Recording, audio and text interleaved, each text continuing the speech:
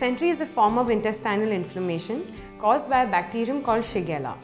The inflammation leads to severe diarrhea accompanied by mucus or blood in the feces. A person may even experience pain in the abdomen and difficulty in passing stool. Dysentery often results from contaminated food and poor hygiene, causing the bacteria to enter the body. Let's look at some simple home remedies that are effective in reducing inflammation and dysentery. Cook half a cup of brown rice.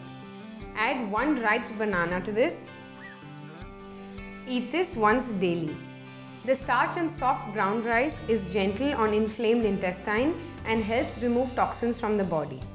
The pectin present in banana soaks up excess water and gives quick relief from dysentery. Take 1 cup of water in a vessel. Add 1 teaspoon dried blackberries powder to it. Boil this for about 10 minutes.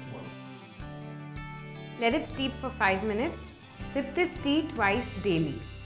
Berries contain anthocyanosides and tannins, which have antioxidant and antibacterial properties that help reducing intestinal inflammation. Drink 1 cup of hot chamomile tea twice a day. Chamomile is a vasodilator that suppresses muscle cramps, providing relief from abdominal pain during dysentery.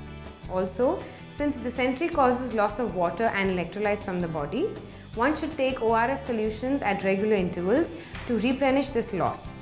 Take care. Hi, hope you liked the video. Write in your comments below and let us know what you think.